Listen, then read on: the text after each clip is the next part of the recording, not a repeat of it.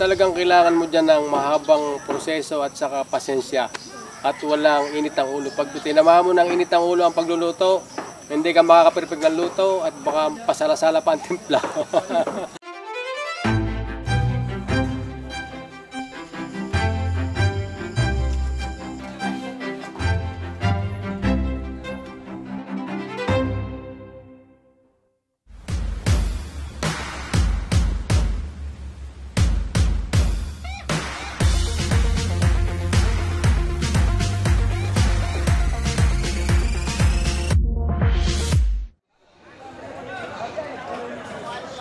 Goto is a Tagalog loanword originally from Hokkien Chinese, which means ox tripe.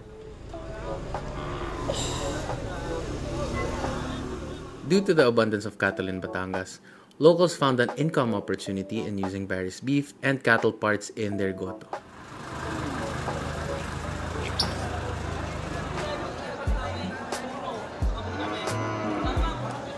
The country's cattle trading capital, Padre Garcia, can also be found in the province.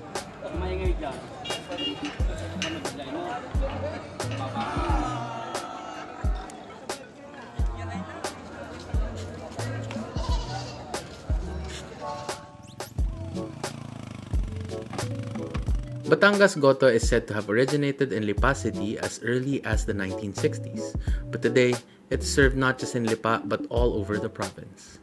It's more of a soup than a porridge and uses all sorts of different offal, from ribs, heart, liver, tripe, lungs, down to ox brain, cow testicles, etc., and is served with lots of garlic and chilies. According to Micaela Fenix in her book Country Cooking, Philippine Regional Cuisines, the Goto is a good example of Batangas frugality. This is encapsulated in the Batangueño term, aremuhanan. Like lomi, Goto is considered as a great equalizer. As long as the Goto is delicious, a diner's reputation will spread far and wide, just like Kuya Oliver's Gotohan, which has been sought after even by people outside Batangas.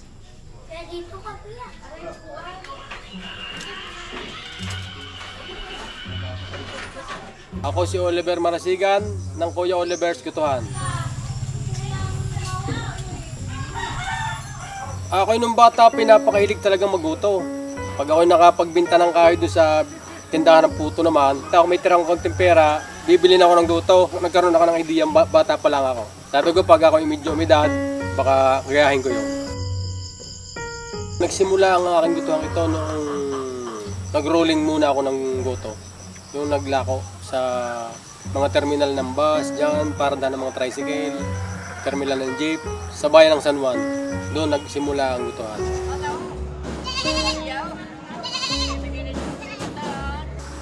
Nag-start itong pagluluto ko ng goto noong tiyo ko ay may nagkakatay ng baka sa Padre Garcia. Nagpapa-order sila ng mga laman ng baka, dinadala sa Metro Manila. Sabi sa akin, ikaw yung magtinda lang ng goto sa inyo, dyan sa Mabalanoy. At susuplayan kita ng mga kailangan mo kung ano yung gusto mong iluto sa goto.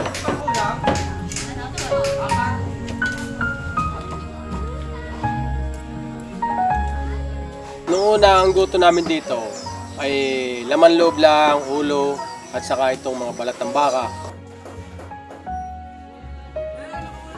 Naisip ko itong bulalo dahil kinukulang kami sa mga laman loob ng baka. Ay naisip ko, sabi ko baka pwedeng lahukan ko ng laman, bulalo, at saka itong mga ibang parte pa ng baka, pati pata ng baka. Pinag-mix ko sila, pinag-isa ko na. Wala na akong, ibig sabihin wala na akong pinili, hindi ko na, pati buntot ng baka, lahat, butt and balls, lahat na. Isang lutuan na lang sa goto. Approve pala, mas maganda, mas malasa.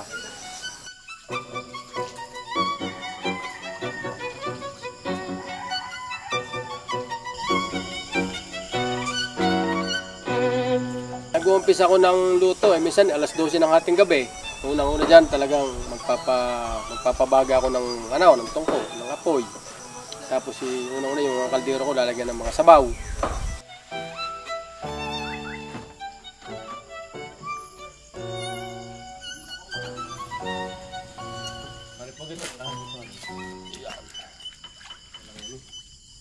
Pag maliliit ang gayat.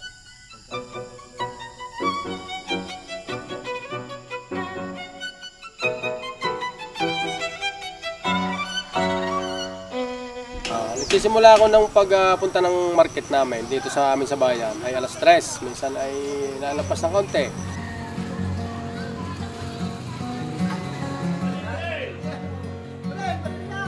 Yung mga kinukunan ko ng laman loob ay sa pool ay yan na, sukay na namin yan. Kahit nung una pa kung wala akong paninda, sila ang nagsusupply sa akin.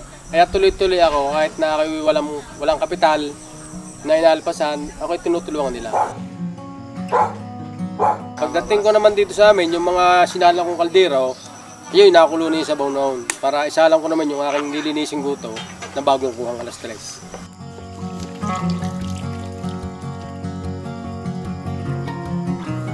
Ang pagluluto ko ng guto, natagal ng pag medyo magulang ang baka ay natagal ng 5 oras. Merong nahigit pa.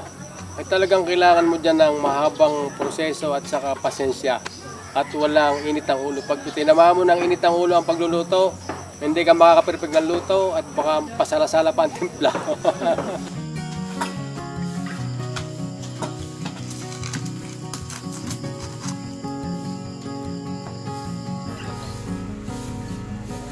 Pagsapit ng 6:30, ayan, malapit na yung maluto.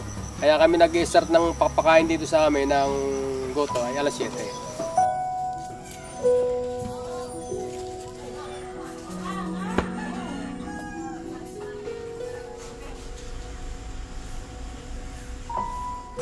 Sa umaga naman na pagbawi magpe-prepare na kami ng aming paninda, hindi halos mga kapatid ko, aking mga bayaw, lahat kami isang pamilya.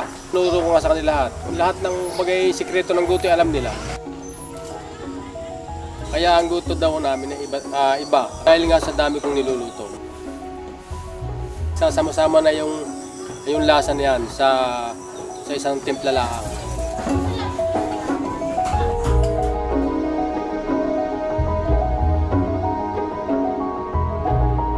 Yun ang number 1 naming sikreto, yung maraming luto ka, kaya malasa ang sabaw ng goto.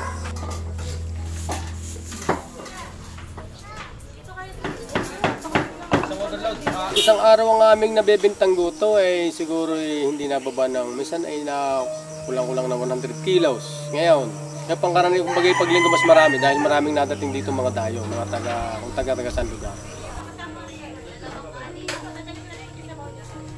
Ang sikreto ko talaga number 1 diyan ay yung unang-una ay talagang matagal ang pagluluto at isa pa ay talagang malinis ang atang niluluto at sariwa ang baka nating lulutuin. Yun ang the best. Ay, ang pagsubok na dumaan sa akin unang-una noon, pandemic na ito. Ito rin ang number 1 na sumira sa aming pang-araw-araw na buhay noon. Akala ko wala nang katapusan, akala ko hindi na kami makakabangon. Akala ko talagang wala na kami, lubog na.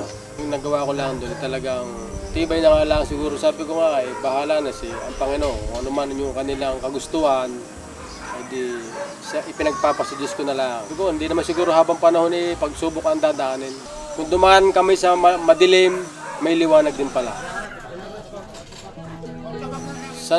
Dito sa amin, sa nalapit sa kanila maraming gustong gumayang magtinda ng goto. Ang sabi ko naman sa kanila simple lang din naman ang gagawin nila. Kailangan talagang mahaba ang kanilang pasensya at saka ang kanilang paggising sa umaga ay talagang yun number 1 Hanggat kaya, kung nalugi ka ngayon, susunod na araw, pwede ka naman bumawi, ganyan.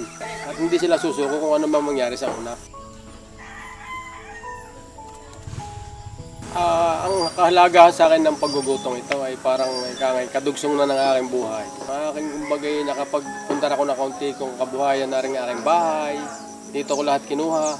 At saka yung mga pag-aaral ng mga anak ko. Yan number 1.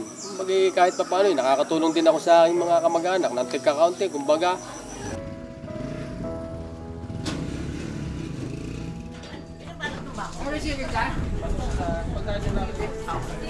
Meron din po kami pupo.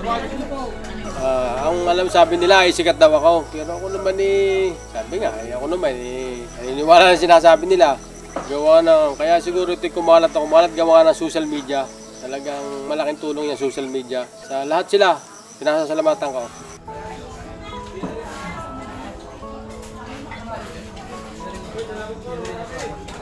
Talagang pasarapin ko pa. At saka sila tratuhin ko na napakaganda. Yun ang number 1 talaga sa akin. Okay pala kaibigan. Kaya pag sila napunta rito, talagang welcome na welcome ko sila.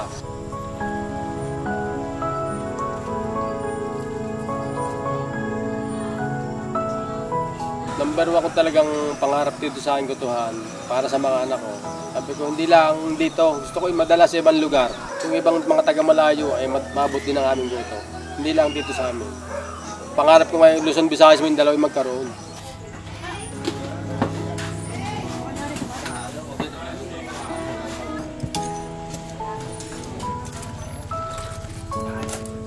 Ang Gotong Batangas ay hindi mawawala. Madadagdagan, hindi mababawasan.